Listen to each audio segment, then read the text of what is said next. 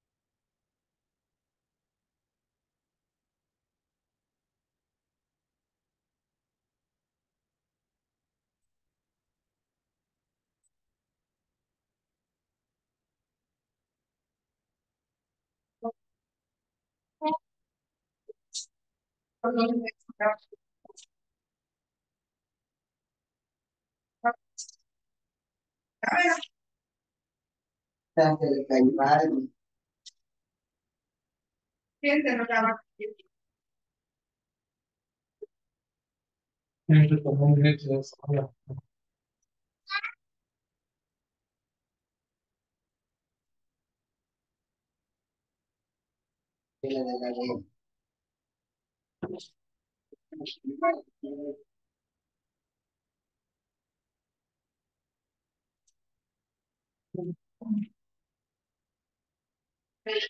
De hecho, ya estaba entera y toda se acabó. ¿La boca?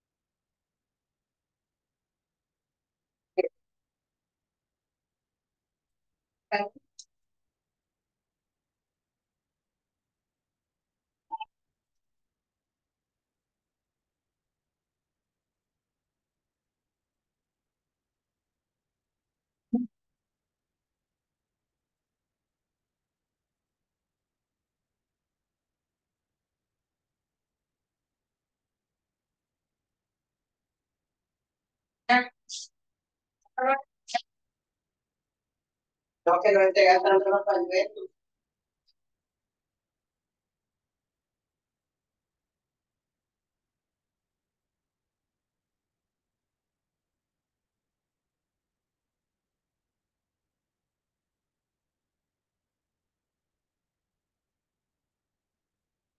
Por la frío.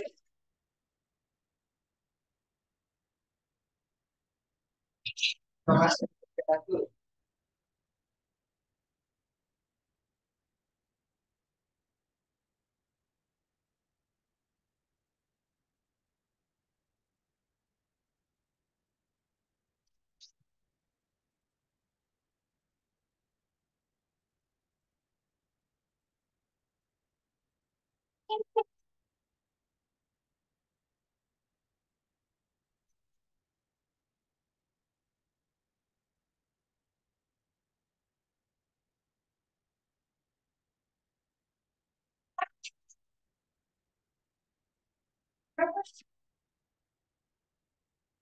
Y ahí déjame ver.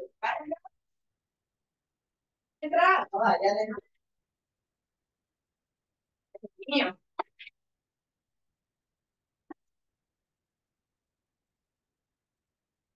Y arregle.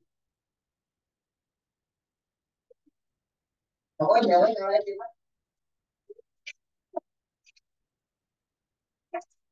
Ahí. Cuidado.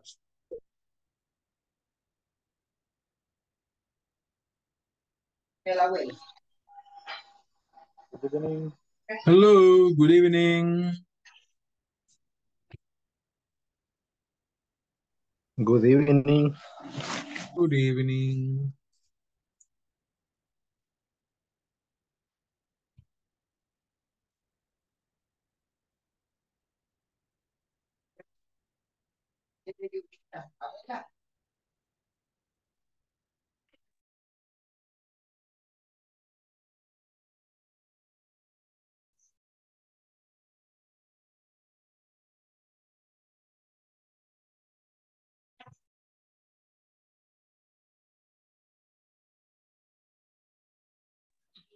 Good evening, teacher. Hello, good evening. Voy a dar un par de minutos.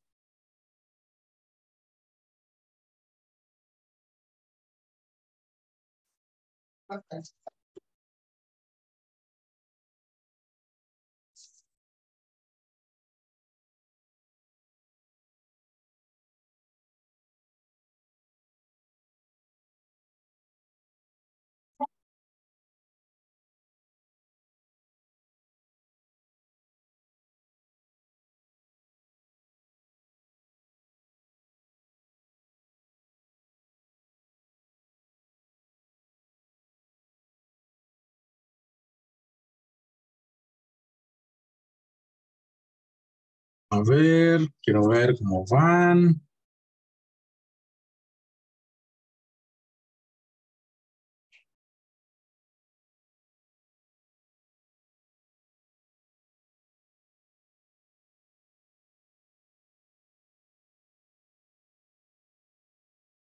Tarea 3. Muy bien. 1, 2, 3, 4, 5, 6, 7, 8. ¿Y qué pasó con la tarea 3? Pues, gente.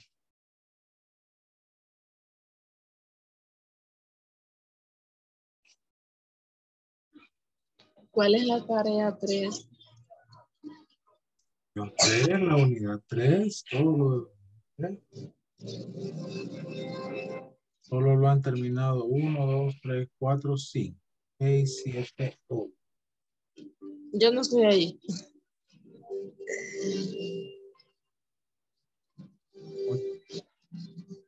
No. Las 5 me falta, creo. No, creo que ya la terminé. Vale, ustedes deben de saber cómo van. Así ya la hicieron. Ya las han hecho.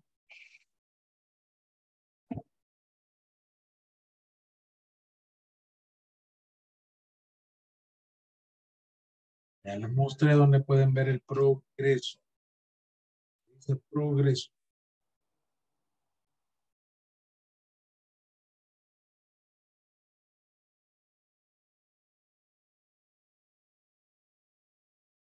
Ok, vamos con la asistencia. Good evening. Good evening. Aleida Verónica Umansur.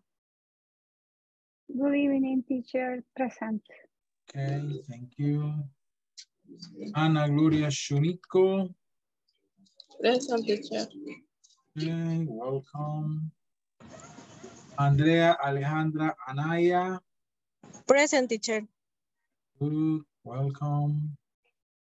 Claudia Michelle Hernández.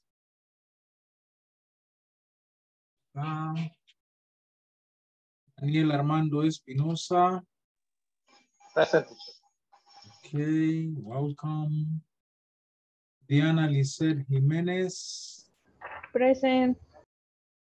Okay, welcome. Fernando Balmore Díaz. Present, teacher. Okay, welcome. Jaime José Oya. Oh. Jennifer Michelle López. Oh. José Alirio Pérez. Present, teacher. Okay, welcome. José Emilio Ramos.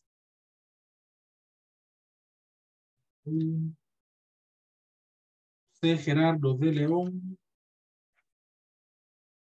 Oh. Juan de Jesús Mejía. Present. Okay, welcome. Miriam Estela Argueta.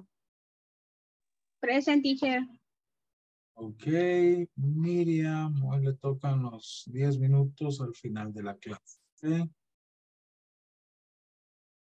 Sofía del Carmen León.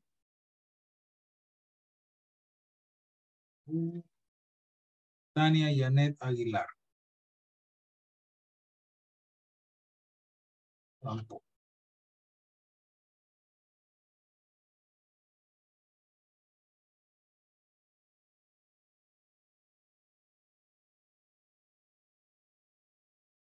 Ok.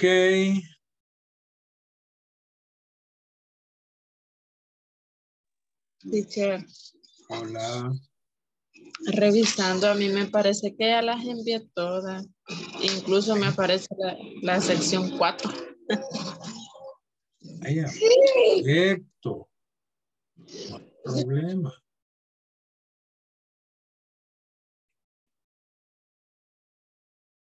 Bien.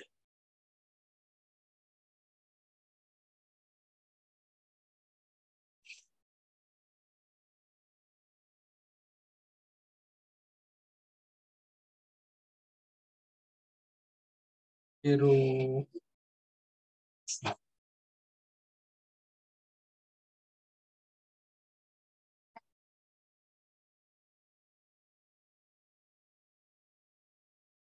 ayer vimos lo de la hora.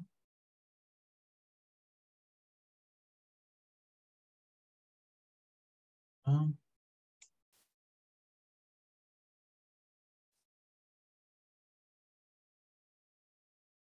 Creo que veamos. This vocabulary about month of the year. Month of the year. Los meses del año. Okay.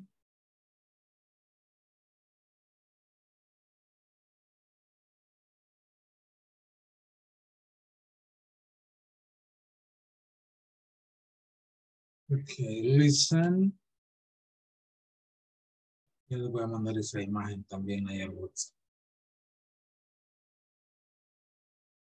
A ver, les voy a grabar el audio con la pronunciación de the month of the year.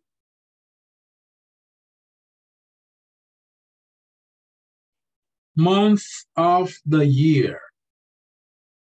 January, February, March, April, May, June, July, August, September, October, November, December.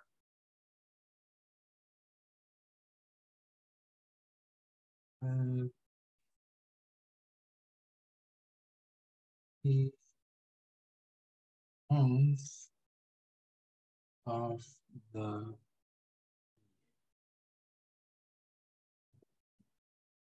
one more time. Repeat, please. January.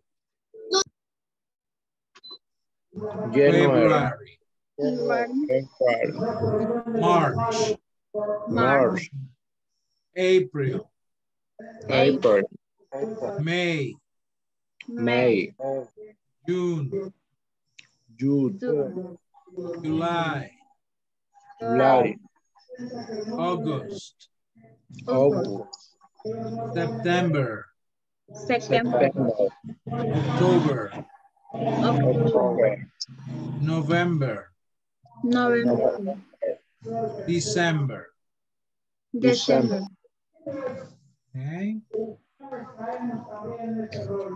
Good.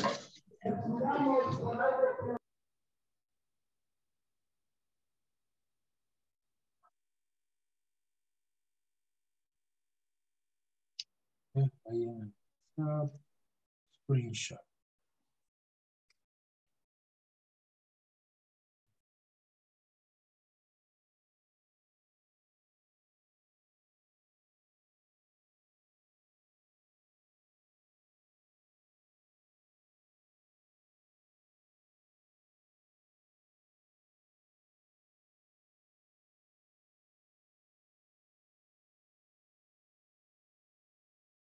Mm.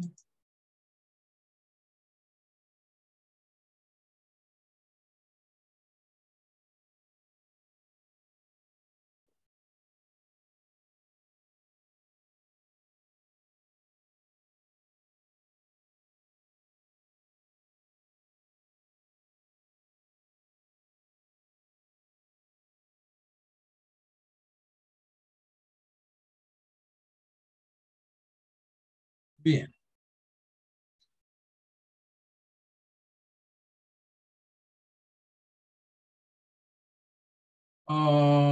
Yesterday we studied the time, how to tell the time, okay?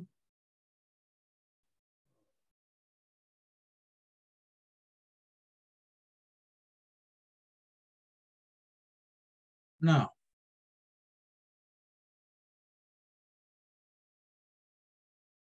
I want you to write three activities that you have to do this week. Vamos a ver. 3 actividades que ustedes tengan que hacer esta semana o este mes, que tengan ya fecha y hora, por ejemplo. Okay, de actividades que tengan que hacer. Pensemos en algo que tenemos que hacer. Okay. Por ejemplo,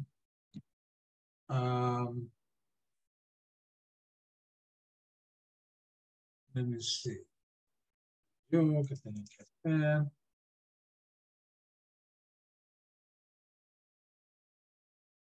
Medical appointment. A ver, por ejemplo, cita médica en Salvador. ¿Cuándo?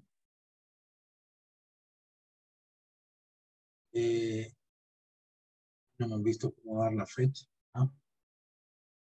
Ya vamos a ver. Estamos en June, July, 5th, at 2:30 p.m. Okay. Another activity, work,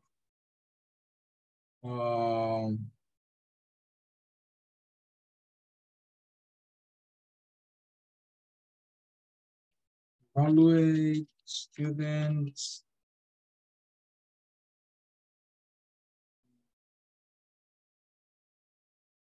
Sería make the students report. Sería June 26th at 10 p.m. No. Y start New group. Work. June 19th at 9. Estas son algunas actividades que yo tengo que hacer. Y les pongo la fecha y la hora. Eso me piden la fecha, hora. ¿Ok? Entonces, primero hagan eso sobre ustedes. Hagan eso sobre ustedes. ¿Ah? Escriban 3 actividades that you have to do. Estos días, este mes. Poniéndole la fecha y la hora. Les muestro rapidito otro cuadrito de cómo se trabaja la fecha.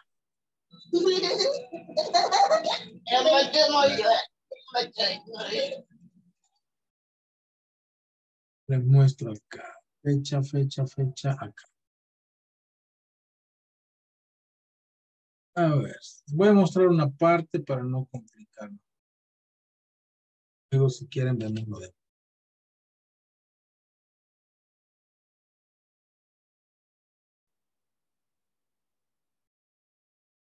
¿Cómo se la fecha en inglés? Acá está. Date en inglés. Veamos.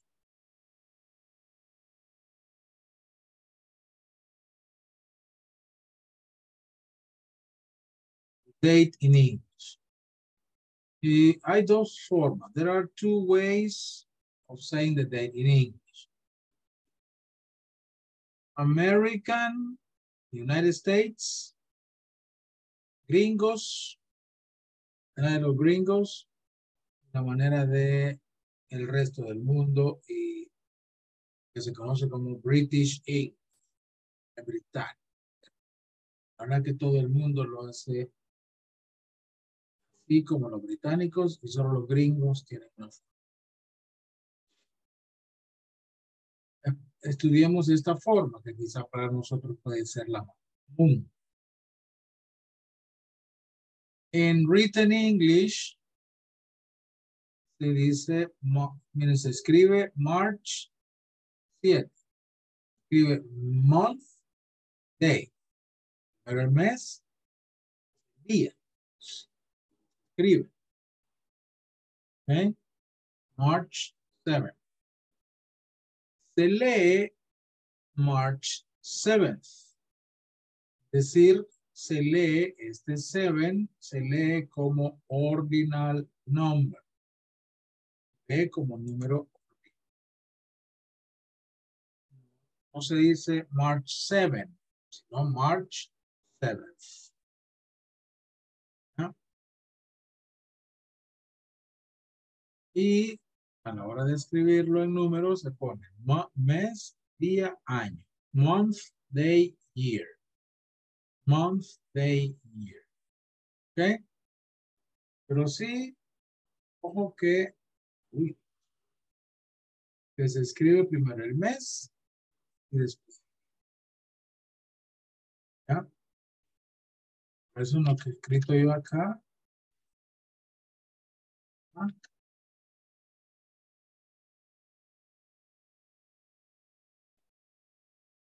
July 5th. Yo lo pongo ya de una vez en números ordinales, aunque puede estar así. July, pero no se dice July 5. Que se lee July 5th. Voy a mostrar otro cuadrito por ahí. ¿Cómo se pronuncian los números ordinales? Diría yo que es más fácil que en español. En español es un rollo. Como decimos 12 números ordinales. Unos dirán 11º, otros 12º.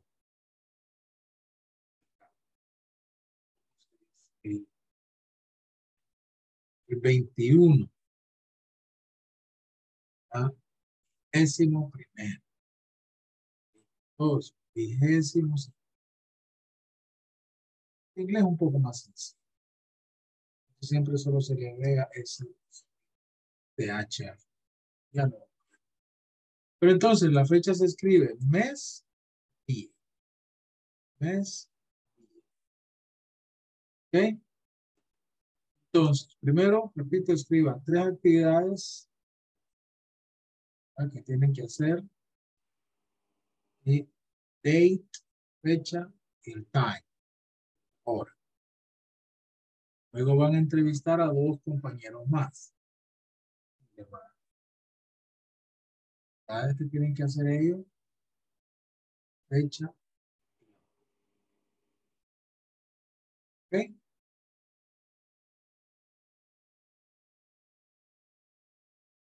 Dejo este cuadrito por ahí.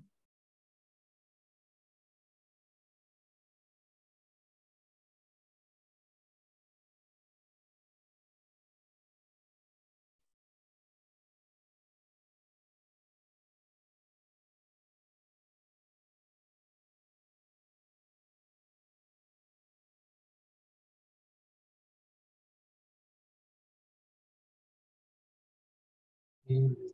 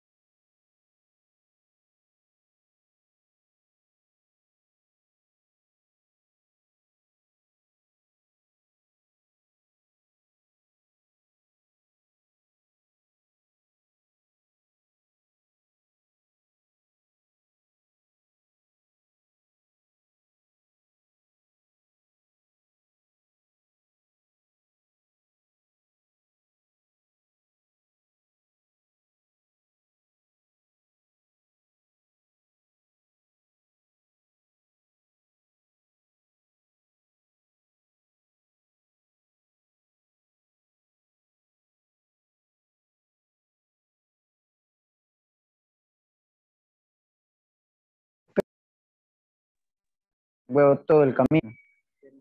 Incluso una amiga más escribe, vale la línea. La mera línea. Cuando pasa la vez.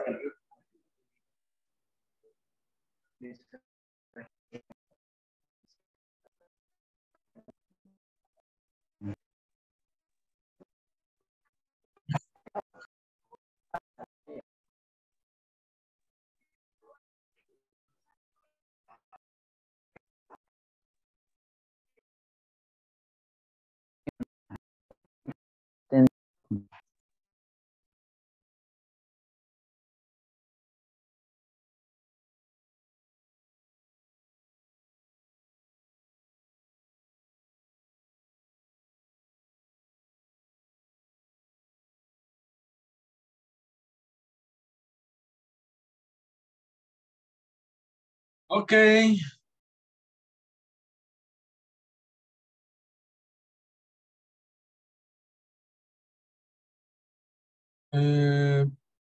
Conserven ahí esa information. Ahí tengan. Ok. Vamos a ocupar lo que escribieron.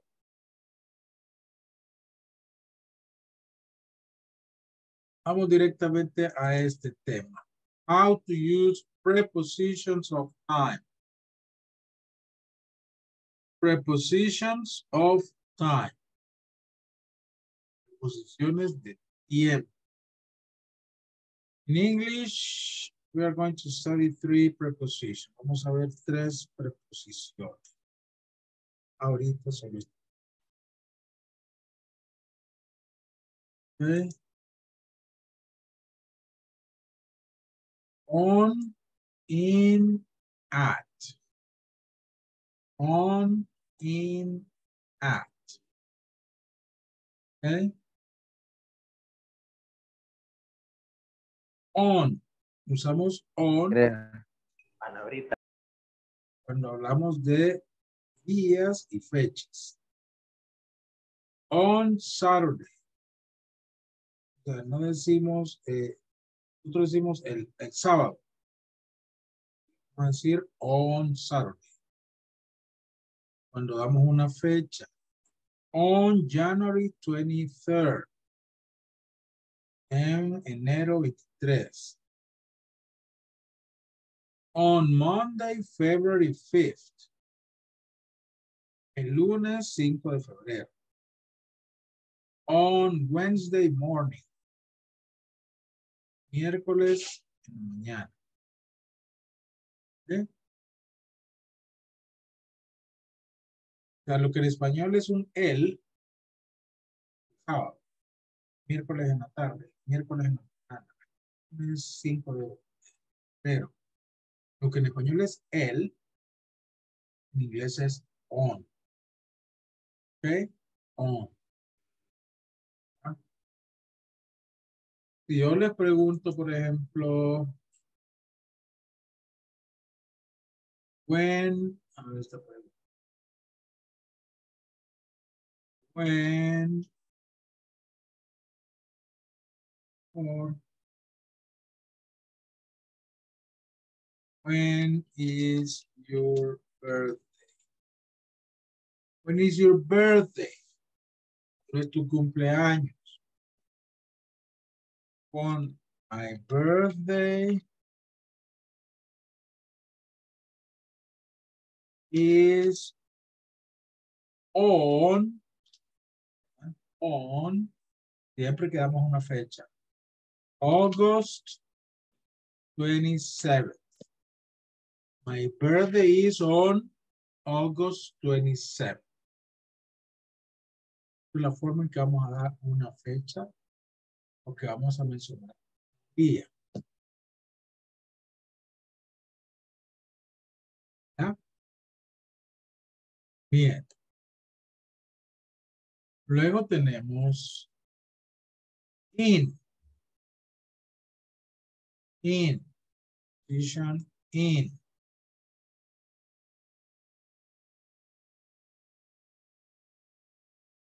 Okay. In lo usaremos con month, year, periods of time, seasons. Es decir, meses, años, periodos de tiempo, las estaciones. O sea, in May, en mayo, in May. In 2018, 2018. In the summer.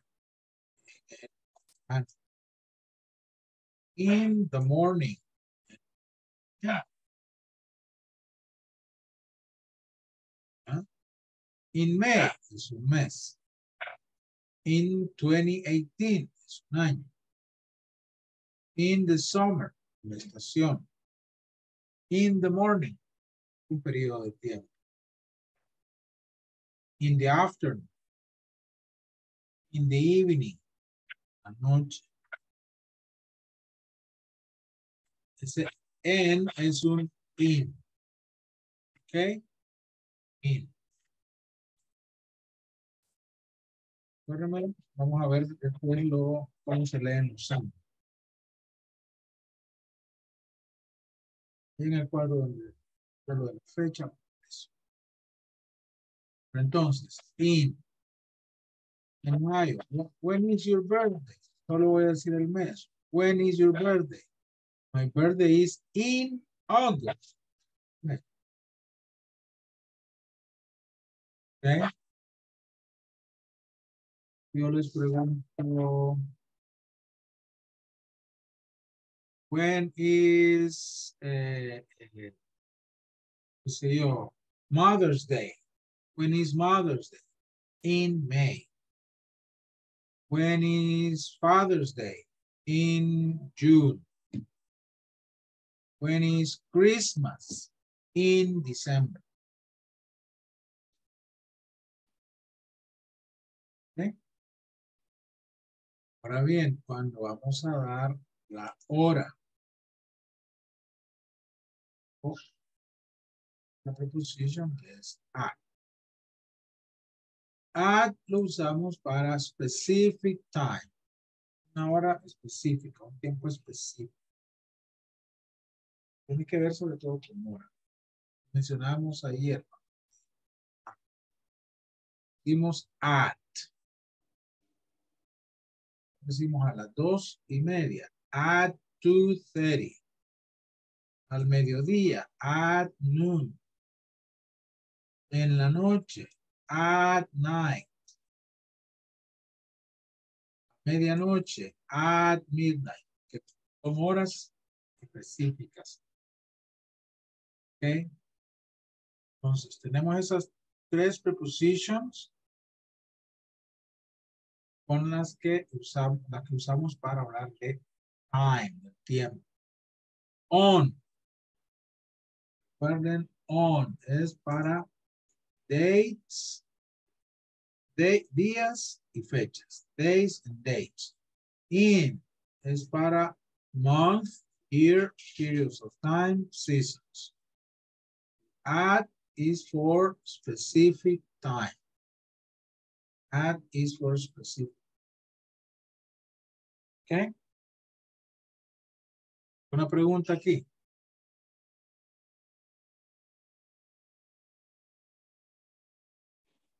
¿No?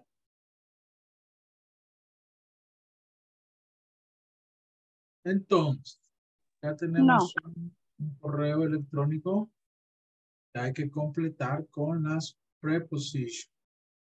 Son correctas. Son 5. ¿Listo? Meten ese correo, por favor.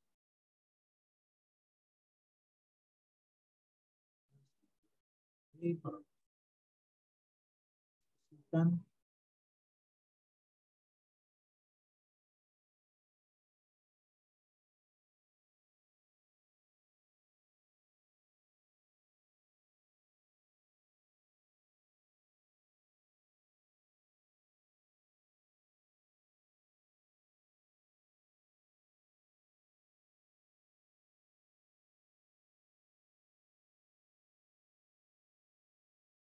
ya lo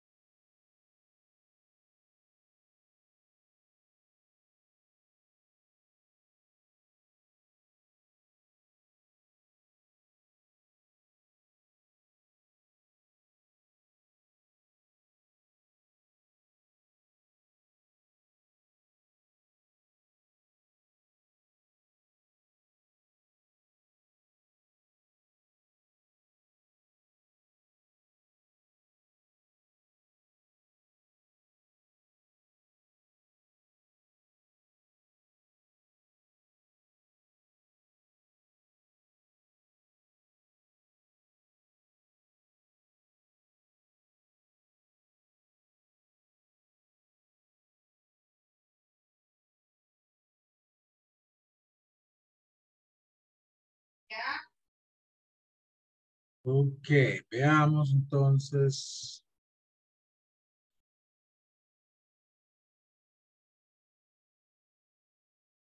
Are you busy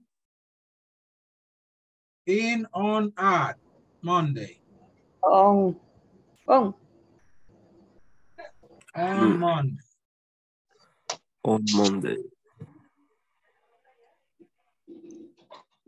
Are you busy on Monday afternoon? Do you know about the new product that the company launches? There's a presentation about it, and it sounds very interesting. It starts At. At. 6:30. I work until 5:45, but I can meet you At. at 6 on the corner of First Avenue and Main Street. What do you think? There's another presentation, but it will be in March.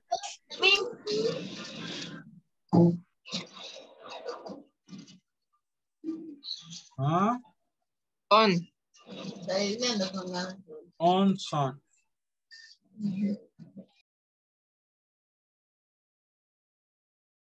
March on. Okay. Perfect. Hello, Fatima. Are you busy on Monday afternoon?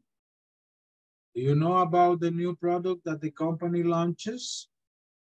There's a presentation about it and it sounds very interesting. It starts at 6:30. I work until 5:45. I can meet you at 6 on the corner of First Avenue and Main Street. What do you think? There's another presentation, but it will be in March on Sunday. And I can't that day. Let me know. Bye-bye.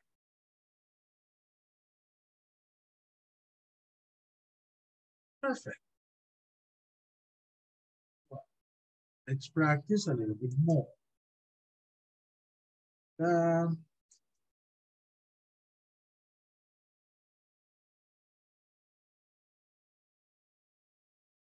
Exercise.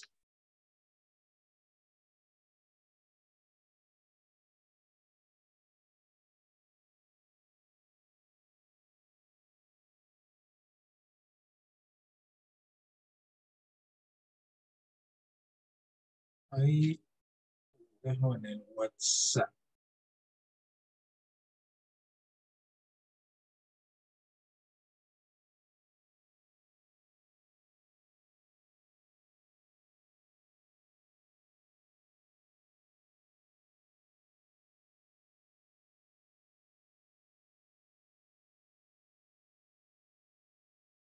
Ya tenemos las oraciones. Igual tienen que poner in, on, at. In, on. ¿Ya? Tienen el ejemplo. He always gets up at 7 o'clock in the morning. No con el resto, please. Voy a colocar en grupo. Trabajen.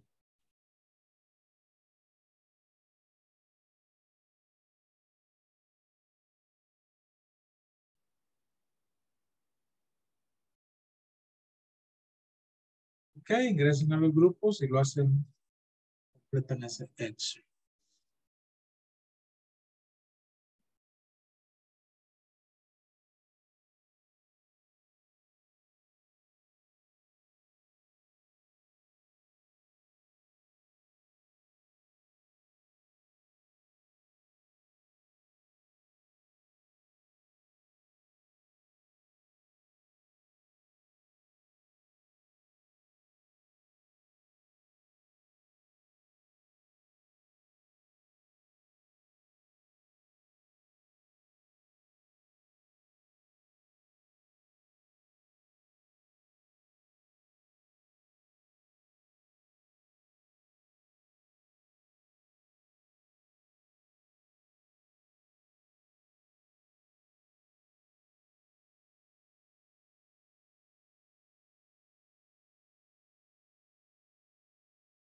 Entren al grupo.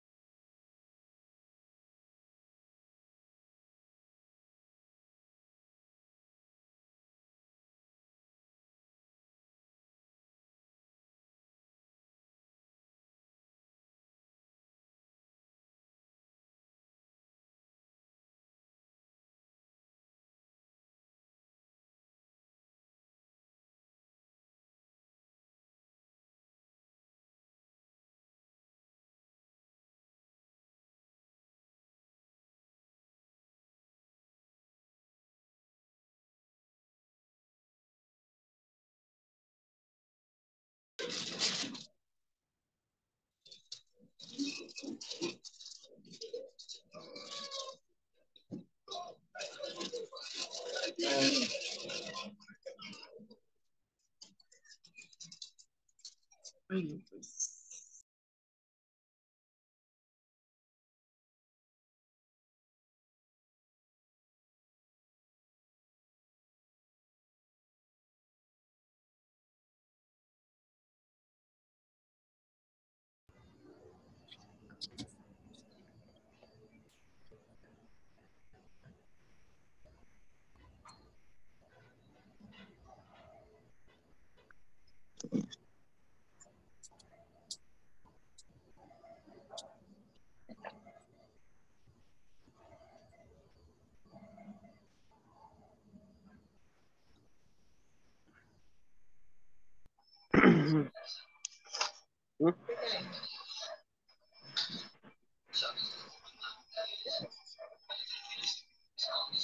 Hola, Miriam.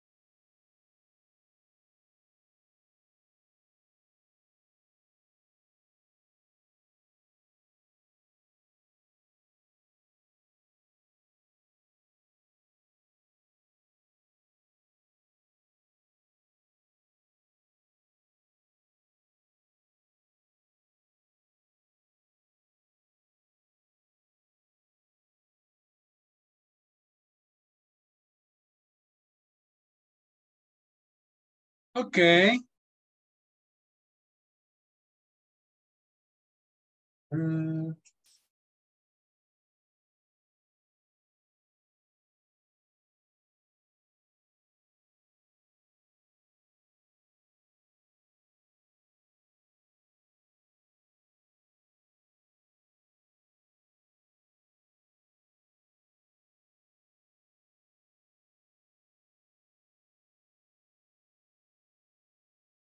Okay, number one, he always gets up at 7 o'clock in the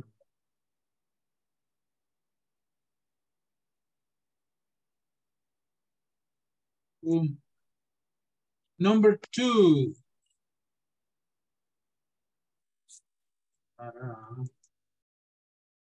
Uno por uno.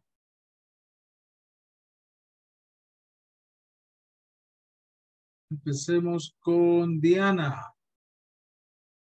Number two, dice, our flight to London leaves In the 2nd of July. in the 2nd of July.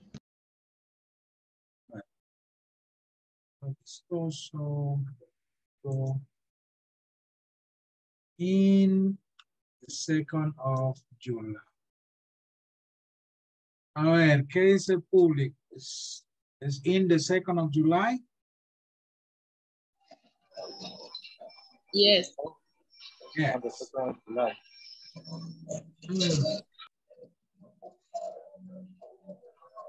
A ver, dijimos que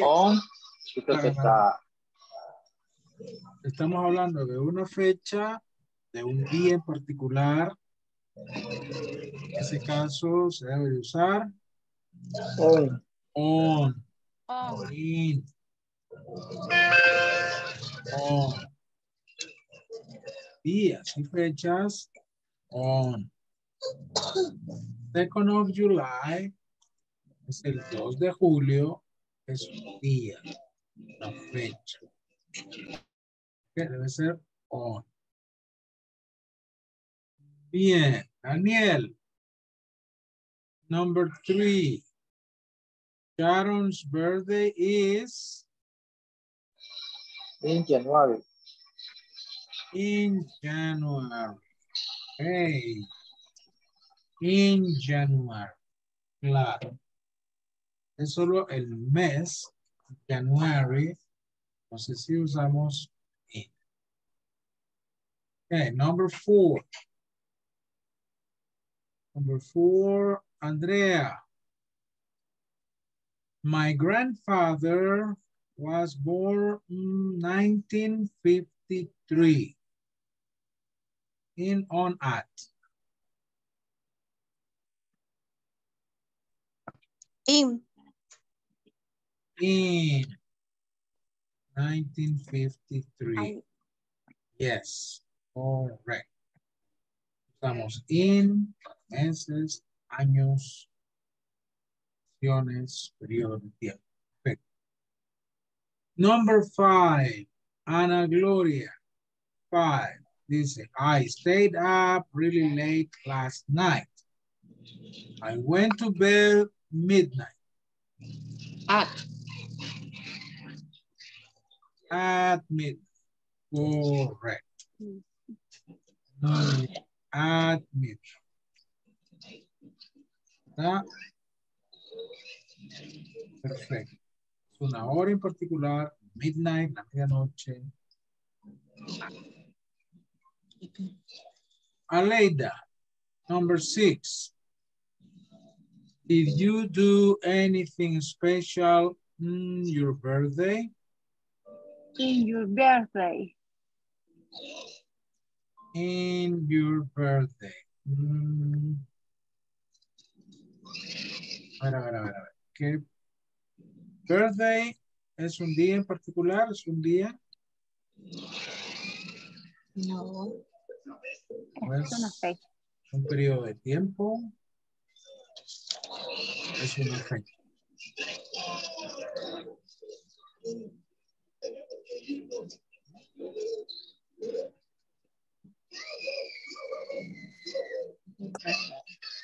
Ya, on, porque el birthday es una fecha en particular, es un día. Ya, on your birthday. On your Okay. birthday. Vamos a ver, sigamos con Fernando. Number 7. Stuart usually goes cycling the evenings after work. At.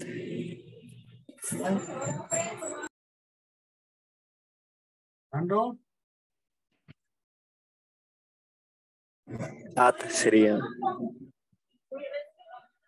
Dice Fernando. A ver, ¿es una hora? ¿Es una hora? No. No. ¿Qué sería si digo en la noche después del trabajo? Un periodo de tiempo. No es una fecha exacta, no es una hora exacta. Entonces usaremos in the evenings after work. In the morning, in the afternoon, in the evening. 8. In Canada, it always snows winter. Invierno, winter. Sigamos con Jennifer. At winter. In. In winter. Estaciones, periodo de tiempo, meses, años, in winter. Lirio, would you like to join us for dinner Thursday? Bien,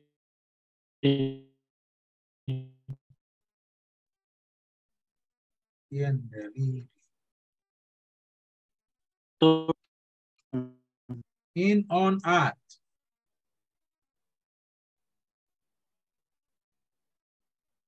On.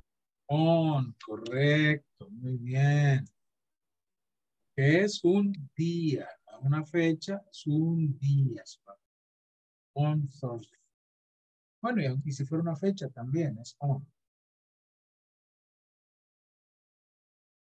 10. I like to read stories to my kids bedtime. I like to read stories to my kids bedtime. La hora de dormir. Gerardo, in, on, at.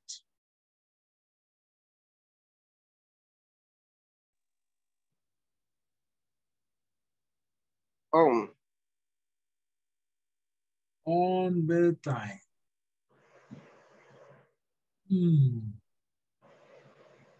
La hora de dormir. Up. At. Up. Sí, es una hora en particular. Es una hora específica. Estamos refiriéndonos a de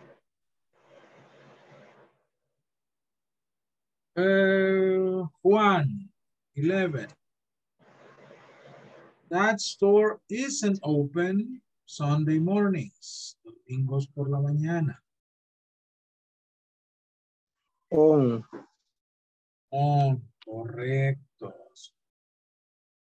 Día, parte del día. Bien.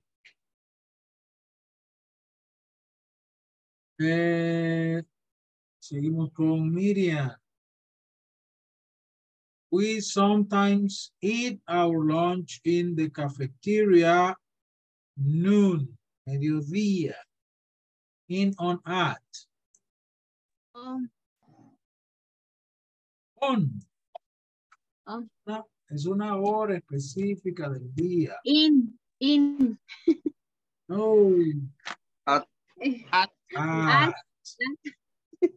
At noon. Día. At.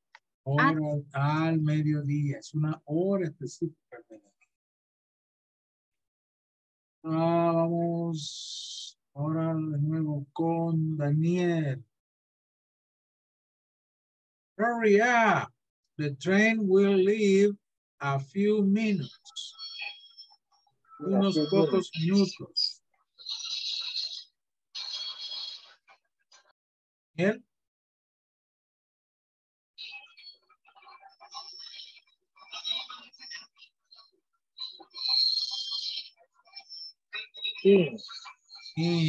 Yes, in a few minutes. Unos minutos, unos pocos minutos. Periodo de tiempo. A ver, Diana. My brother often goes swimming the weekend.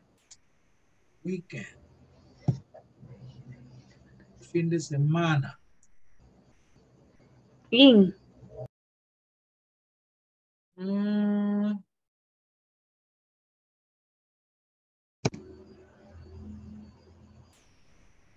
In the weekend.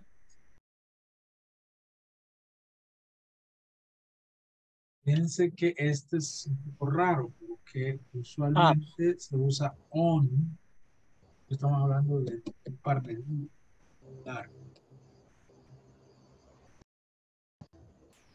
On the weekend.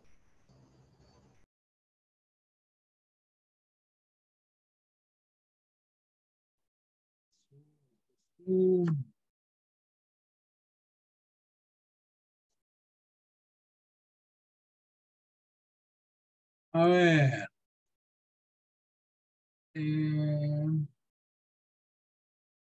Claudia Michelle. Our classes finish at 3 in on at the afternoon. At. Oh. On. In. Oh. In the afternoon.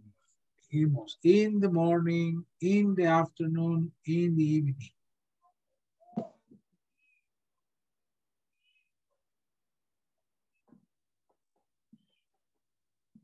Ok, seguimos con Fernando. The Beatles were a popular music band in on at the 1960s. Sentas. In on at. In. Yes, in the 1960s.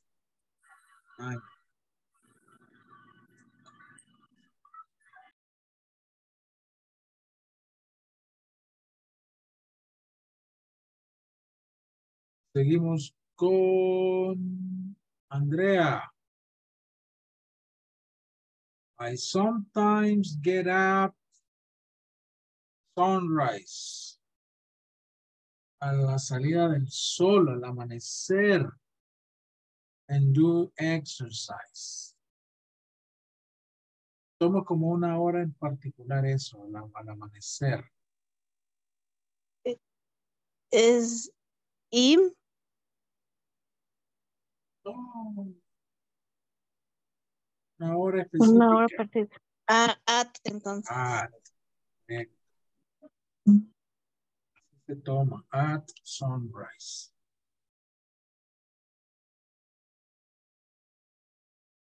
Seguimos con Jennifer. What time does he go to work? What time does he go to work in the morning? In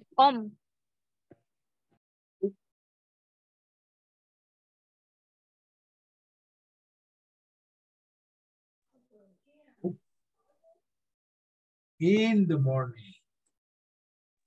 Lo dije varias veces. In the morning, in the afternoon, in the evening.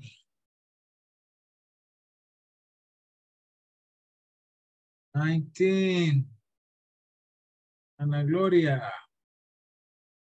Do you and your family ever go traveling summer, verano.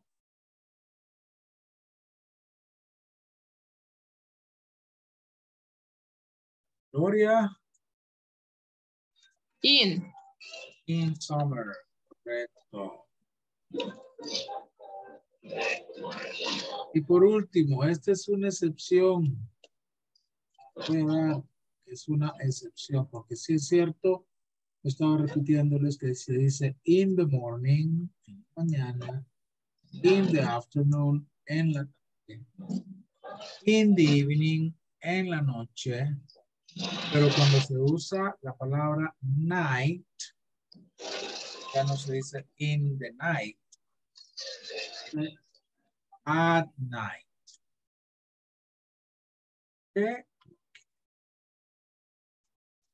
Choso el. Bien, practiquemos estas oraciones. Voy a leer, voy a grabar.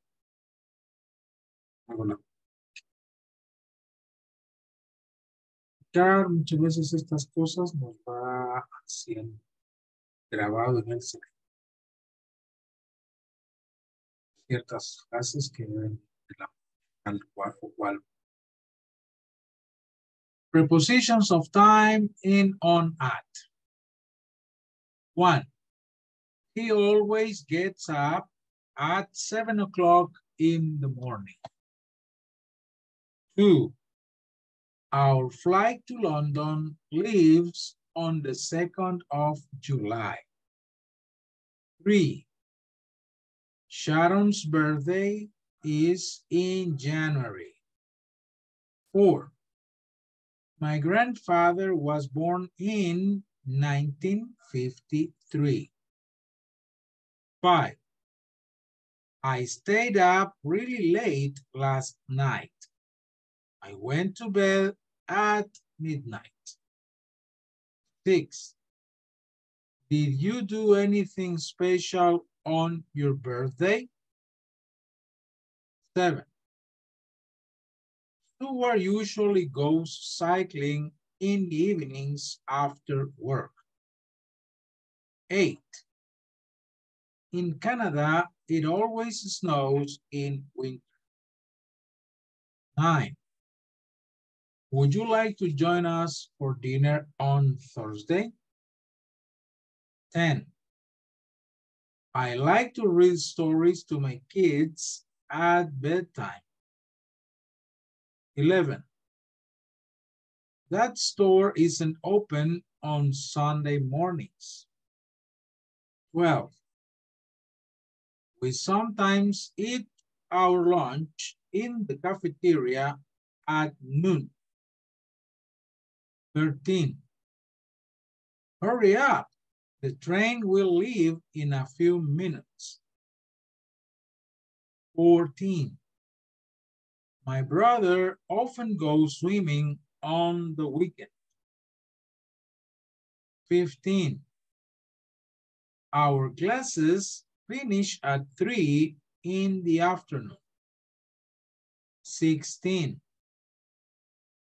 The Beatles were a popular music band in the 1960s. 17. I sometimes get up at sunrise and do exercise. 18. What time does he go to work in the morning? 19. Do you and your family ever go traveling in summer? 20. What time do you go to bed at night? Okay. Very good. ¿Qué les queda para que practiquen la pronunciation después?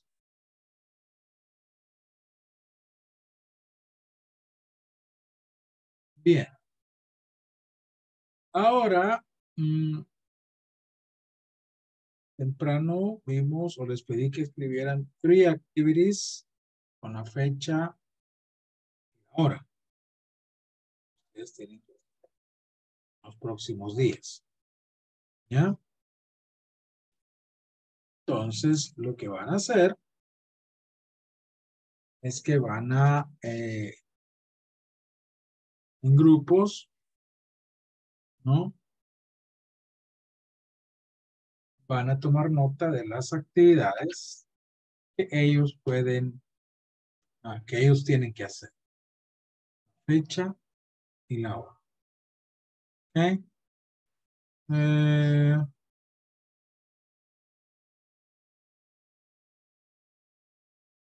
Vamos a ver. Van a hacer esta pregunta. Y le van a, what do you have to do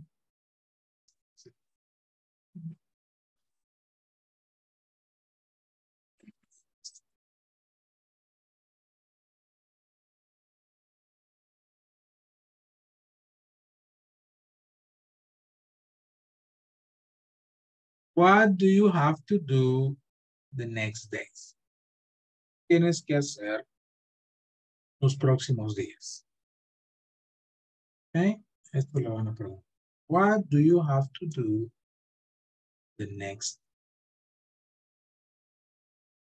¿Ya? Y ustedes van a responder de la siguiente manera. Por ejemplo, voy a dar un ejemplo acá de una respuesta. Ahí tienen el dato nada más, solo así anotado. Pero van a decirlo como una frase. On July 5th, I have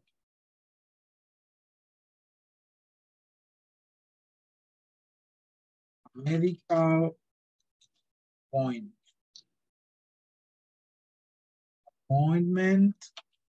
at 2:30 p.m.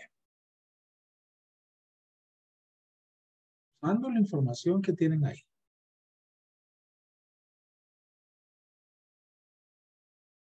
On July 5, on July, I have a medical appointment at 2:30 p.m. ¿Ya? Algo así quiero que practiquen. Viendo, repitiendo, preguntando y ustedes les dicen las cosas que tienen. ¿Ya? Actualmente damos la fecha primero. El tal día, tal fecha, tengo que hacer esto. ¿Ya? I have a medical appointment. O have to go to a medical appointment. Tengo que ir a la cita. ¿Ok? Les dejo un modelo de cómo deben de preguntar y responder. Que los dejo para que trabajen.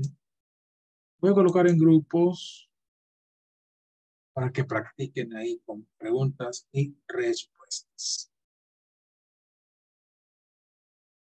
Vamos a ver.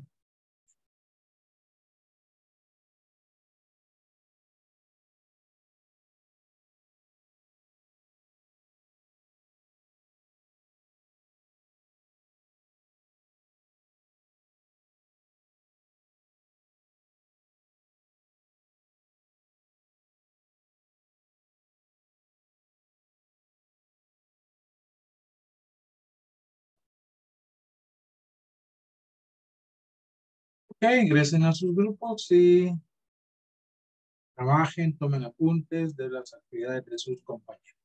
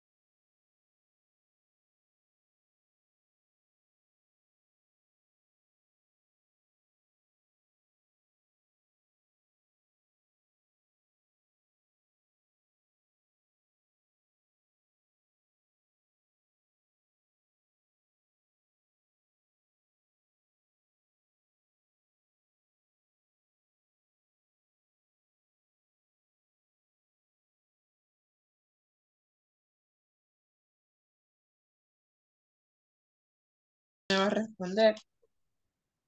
Pero no sé si tenemos que escribirlo, lo tenemos que escribir. Sí, quizá va. No sé. Vaya, hoy vamos a preguntar otra vez o la otra. No, le voy a volver a preguntar y deme la otra. Eso sería on July 14 at noon. I have a cost saving meal. I have.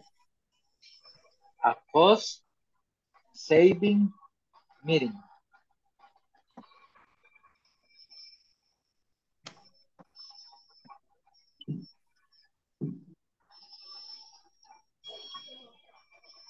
It's July in the world in July 14. I asked for saving meeting. On July 14. Sería en julio 14. En July 14. En julio 14. 14. Ah, entonces sería,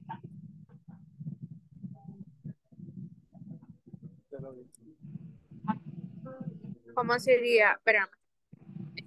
Bueno, a mi parecer creo que sería ese, pero no sé.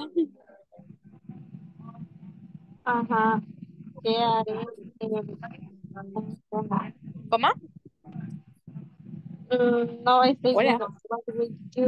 What will, ¿qué haré en junio? What will, me aparece, si yo me pregunto, digamos, ¿qué haré en junio? Me aparece what will y do, June. At night, I have to go the party of the team soccer.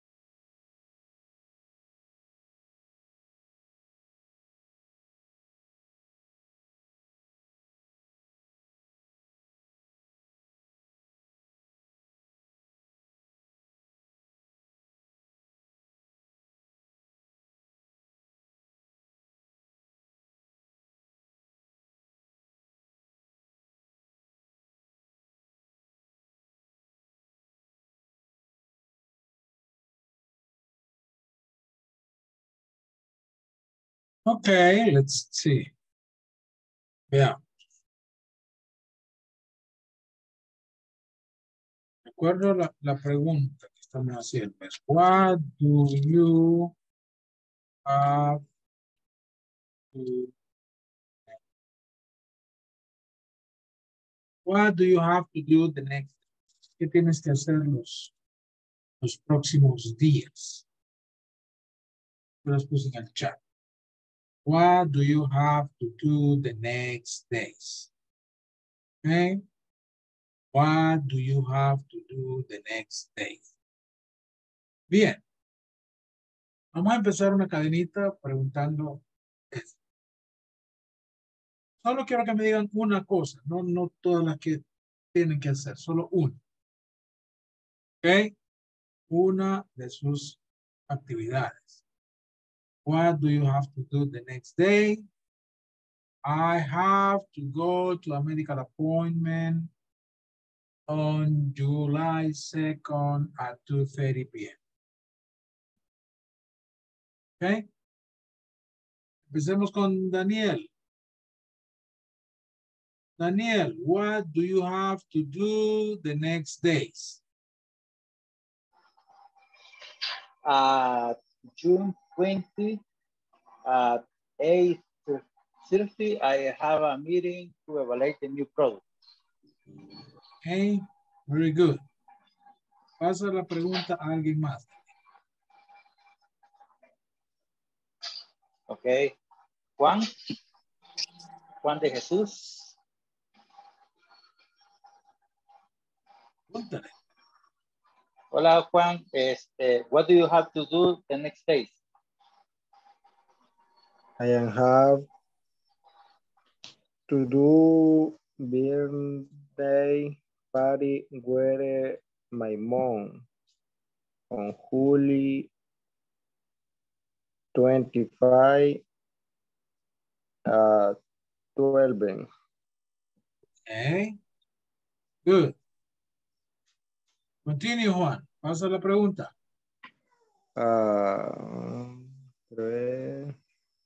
A Miriam Estela. Okay. What do you have to do the next day? I don't have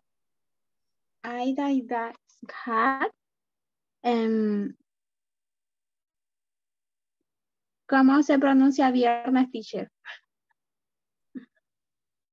Friday. Right. Friday. Friday. 16 in the Friday. One in the retrofit English in the class in the front.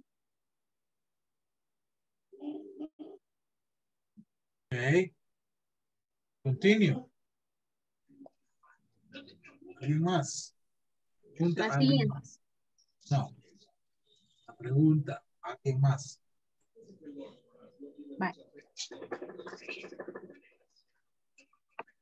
A mí me lo vas a hacer. Ana Shuniko.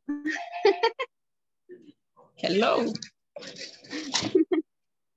What do you have to do in the next day? I have a party meeting on July 3 at 7 a.m. Okay, continue, Ana. Okay, José Alirio Pérez.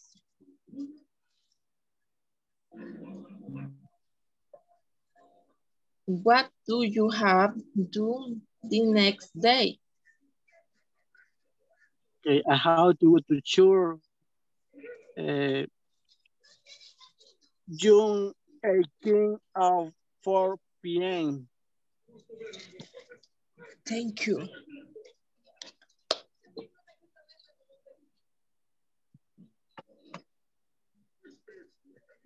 Sí, teacher. Sí, No, haga sí, una sigue. pregunta a otra persona. Sigue. Ok, pregunto a... Vamos a ver. Diana Lisset. What do you have to do the next day? On June 17, I am going to visit my older sister at 8:30 a.m. Okay. Good. Continue.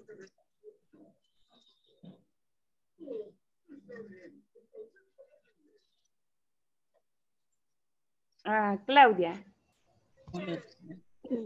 Yes. What do you have to do the next day? I have a nutritionist appointment on Wednesday 21 at 7:30 a.m. Okay.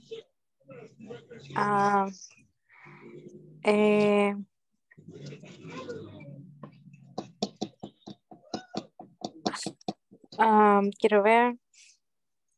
Sería Aleida. Aleida, no sé, me dijo que estaba ocupada. Okay, no. ¿Sí? Yeah. Bye. Thank you. So, teachers, solo tengo una consulta. ¿Cómo ¿Sí? es la reformulación y pronunciación de la pregunta? Que me confunde un poco. What do you have to do the next days? Okay, thank you, teacher. Okay.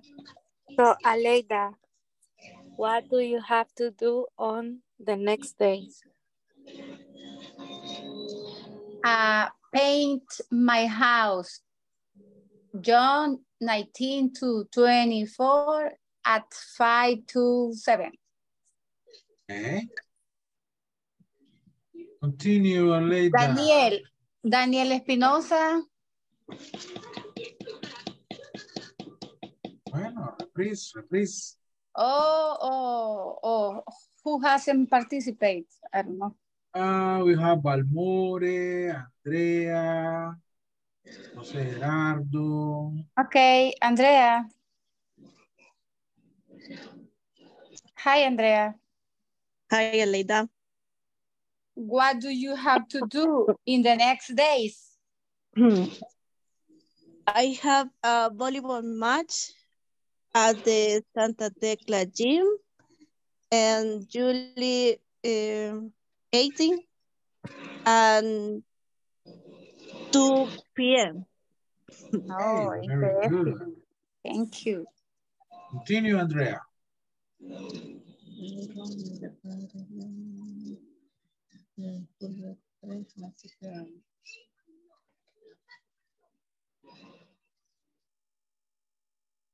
Andrea, the question. ¿Quién no ha participado? Fernando, José Gerardo. Fernando. Okay. Fernando, what do you have to do the next day? Visit my grandparents in the country on April 7 at 8 p.m. Continue, Fernando. No sé qué falta, teacher. Gerardo y Ana, creo. Ok, José Gerardo entonces.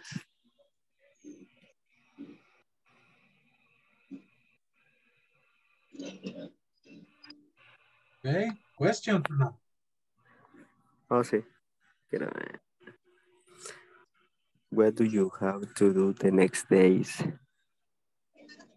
Okay. On June 25 at night, I have to go to the party of the team soccer.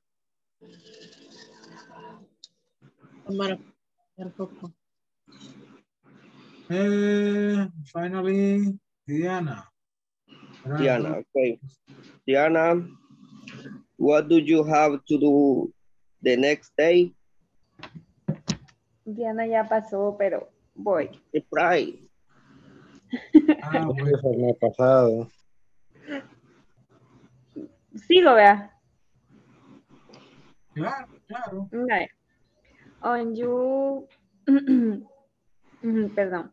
On June 26, I have a business economics assessment at 6:30 a.m. Okay, perfect. Very good, people. Very good. Well, esto acá.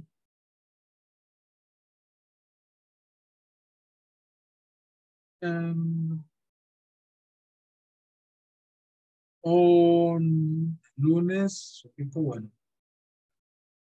3 el lunes.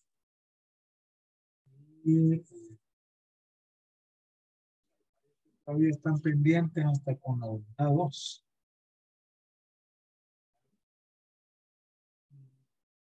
Espero que este fin de semana se pongan las pilas y se bien. Ya terminaron la unidad 3, perfecto, bien. La otra semana vamos con la unidad 4 y hay que hacer las 5 tareas de la sección 4 y el examen final. Que no dejen que se les acumule todo eso, ¿verdad? Porque el lunes, ya el lunes 26, ya tiene que estar todo terminado. Teacher, yo tengo una pregunta. ¿Sí? Dime. A mí no me aparecen unas tareas, o sea, me aparece como que es un video, pero cuando las quiero responder no me aparecen. Yo le mandé una captura de cómo me aparecía y de hecho me comuniqué con los de inglés corporativo como para preguntarle que sí que podía hacer, pero me dijeron que de seguro era la conexión y eso se lo pregunté hace días, pero no me dieron una respuesta que por qué podía hacer. Videos en las tareas. Ajá, es como un video de una videoconferencia, algo así. Yo pensé que era de que teníamos que desarrollar algún video y publicarlo, pero, o sea, eso era lo que me aparece a mí. Ahí en la captura que le mandé, aparece. O las videoconferencias son las clases. Ajá, pero me aparece un video y me enlaza a YouTube. ¿En qué unidad? Desde la sesión 1, pude responder unas, pero en algo otras, en la clase, bueno, la tarea número 3 y la 5 creo que es la que no he podido desarrollar por eso. Veamos acá. Que yo sepa, no hay videos en las tareas. Sección 1, unidad 1. Los videos, estos videos son las clases. Son las clases que se han grabado. Eso es lo que me aparece a mí, o sea, pero no me aparece como para responder. No, es que aquí no hay nada. Aquí no hay nada que responder. Ajá, pero solo así me aparece y ya no me aparece nada más para resolver, o sea, cuando yo le doy... Permíteme, déjame explicar. Mira aquí, mira aquí. Aquí donde están los lapicitos son las tareas. Donde están los lapicitos son las tareas. Tarea 1, aquí está. Otro lapicito, tarea 2. Los videos son las clases que se han grabado. ¿Ya? Puedes ver, o las puedes ver aquí o las puedes ver en YouTube. Pero en las tareas es donde están los lapicitos. De ahí no hay videos. Esas las puedes hacer.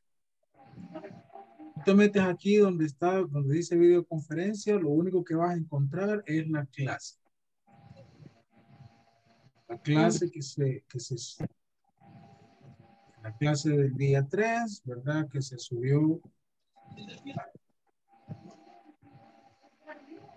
La del 1 de junio. Esta es la fecha. Eso es esto. Pero eso si no las puedes ver aquí, las puedes ver en YouTube, que también tienen la clases. Las tareas no tienen ningún video. Esas sí las puedes ir haciendo.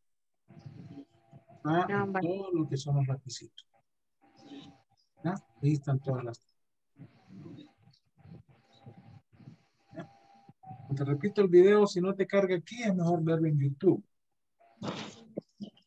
Si quieres volver a ver, si quieres ver las clases que no. ¿Ya? ¿Ok? No sé si tienes.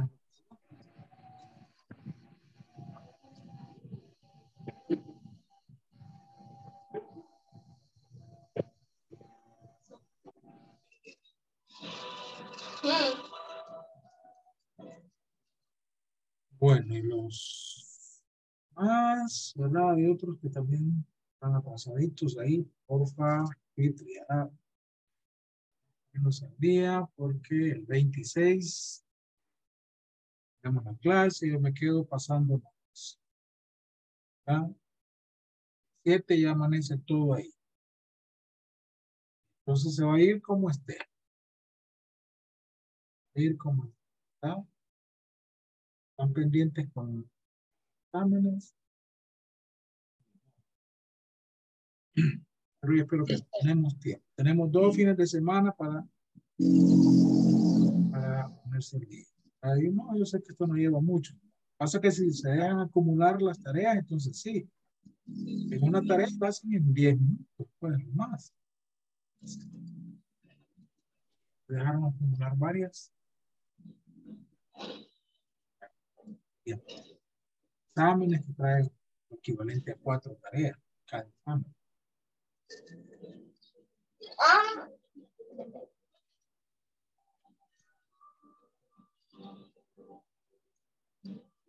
Vale.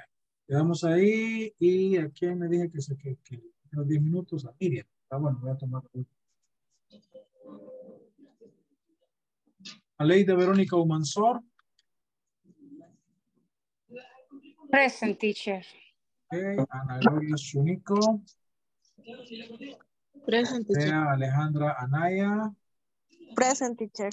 Claudia Michelle Hernández. Present, teacher. Daniel Armando Espinosa. Present. Diana Lisset Jiménez. Fernando Present. Balmore Díaz. Present.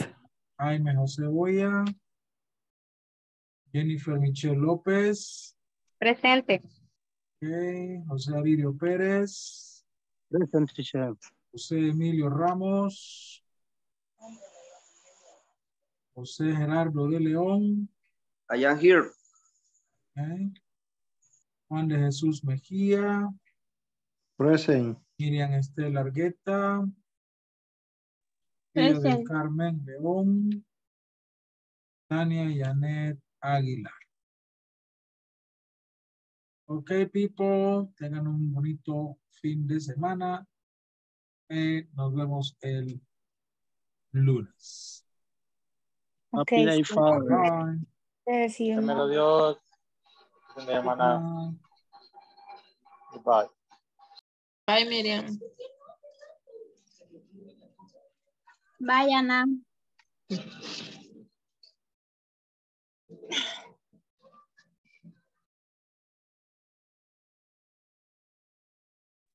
Teacher, antes de que se vaya. Hola.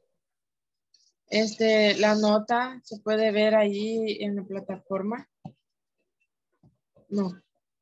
Cada tarea les da nota. Y en la gráfica donde se ve el progreso, ahí les dice cuánto llevan de cada actividad. Es que 30, según yo. 80, 100. Ajá, no, yo pensé que era así como usted un día de estos dijo que iba a subir las notas. Pensé que iba a poner así como 8, 9 o 10. Y yo veo y me aparece 100 de 100. Sí, es que eso es lo que me aparece a mí también. Lo que pasa Ok. es que yo lleno otro cuadro. Que es... ¿Y cómo ve? Todo 10. También. Mentira, ya me voy. Buenas noches. Good night. Va bien, tranquila.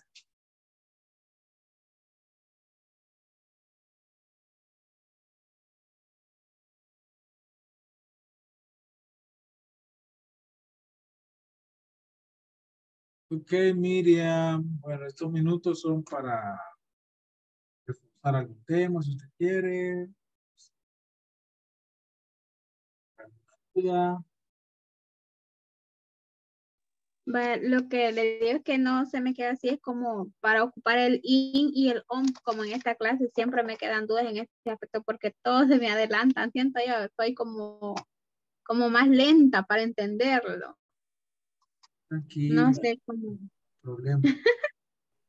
Porque incluso estos temas, este programa, estamos viendo ahorita, en el siguiente módulo se vuelve a ver un poquito más.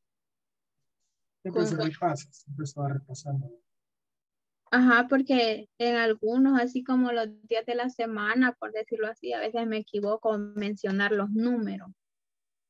Como digamos que puedo mencionar, un ejemplo sería, el 1 sería one, pero para mencionar 12, así como el ejercicio que estuvimos haciendo ahora de como 18, cada fecha festiva, ¿cómo podría desenvolverme, mejor dicho, para pronunciarlo? A ver, la pronunciación. Mira, lo más práctico es buscar en YouTube videos. Porque la vez lo que hago es que me vuelvo a ver el video anterior de la clase anterior. Eso A ver, ayuda, claro. para poder guiarme y poder hacer las tareas y poder hacerlo por mí misma sin fallar tanto en lo que es las tareas y poder entenderle un poquito más. Yo por eso Pero no trato de grabarle, que como los libros y estos manuales no tienen audio. Eso sí, falta, no tienen audio. Por eso yo les trato de grabar en el WhatsApp. Les grabo las opciones, les grabo comentarios, grabo opciones. Eso es lo que eso estén sí. escuchando. Lo voy a intentar así más seguido. Porque como en el día no me queda chance de verlo así, vean. No que hasta que ya vengo, que sea un ratito, y me pongo a escucharlo. Pero primero Dios, Sí, lo que quiero es aprender, vea. Y lo que le pido es paciencia. Paciencia, idiomas, yes. vea. Pero sí se Miren, necesita escuchar bastante. Entonces, una pregunta. Bueno, no se da. Otra cosa, aparte que me gusta, aparte del inglés, es otra cosa. Pero igual lo vi en secretariado. No sé si un día lo van a poner también así para aprenderlo más a fondo, diría yo, en lo que es la taquigrafía. la taquigrafía, Ajá. no sé. No sé si hay cursos de eso. A ver, vean. No, porque yo creo que ya no se usa. Ah. No, yo quería saber porque así estudiar también me gusta. O no sé, la verdad no sé. Va. Pero siempre al final, el lunes, no el lunes, en el último día de clase se hace una encuesta para ver la opinión de ustedes en cuanto al curso. Y al final hay una pregunta sobre qué otros cursos les gustaría estudiar. Ahí lo pueden poner para estudiar, a ver si hay. Igual lo llaman a uno, así como hicieron para corroborar si iba a seguir en el siguiente módulo 1, así. Probable, se parece un curso. Vale. Y mire, y una cosa, una pregunta. Y el libro se puede sacar así, imprimir. Sí, claro. ¿Cómo puedo hacer? Vaya. Cárguenlo de ahí de la plataforma, de ahí lo pueden descargar. Sí, que cuando intento así a meterme en las dos cosas, como que me tira y un solo me saca. Es como cuando usted manda los mensajes así por WhatsApp y un solo me saca de aquí, ya no lo puedo ver así bien. Sí, a veces el internet cuesta, pero sí, es lo mejor a veces imprimir el manual, tenerlo a la mano para ir. Ah, pues lo voy a intentar. A ver Claro. si lo imprime. No puede hacerlo. No, Claro. pues, teacher. Ok, Ya Miriam. lo dejo. Pasa buenas noches. Buenas noches. Gracias.